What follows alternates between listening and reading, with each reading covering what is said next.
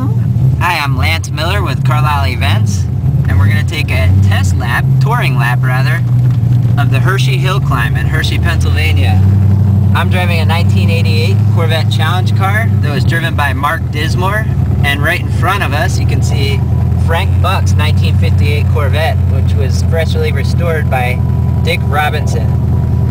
Again, we're just doing a touring lap, so this is very, very low speed right now. However, Hershey Hillclimb races were going on all day today, and I'll tell you one thing, they certainly weren't going this slow.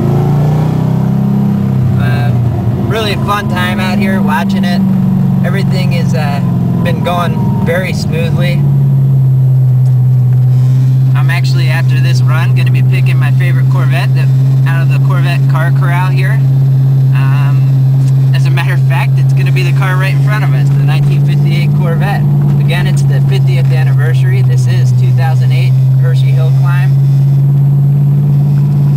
They're also promoting the Chip Miller Charitable Foundation during the Hershey Hillclimb, which is my father, Chip Miller, who passed away from amyloidosis. This is probably one of the most difficult turns during the entire circuit here, so again, we're going very slow speeds, as you can see, just on a tour. And my wife Michelle is videotaping. And there's some corner workers.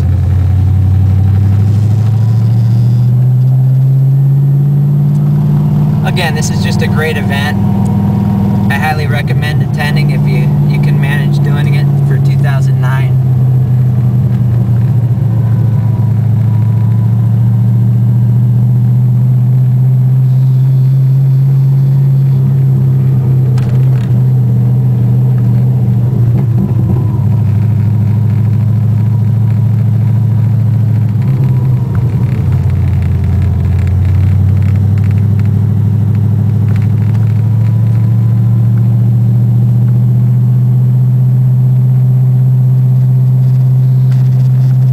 I had more history about this event, but I can tell you I spoke to somebody that was here 30 years ago and said it was absolutely packed back then, and obviously we're coming up to the finish line here, so that's it. Hershey Hillclimb 2008. Hope you enjoyed our little drive. And over to the right is the Hershey Hotel, the back of it.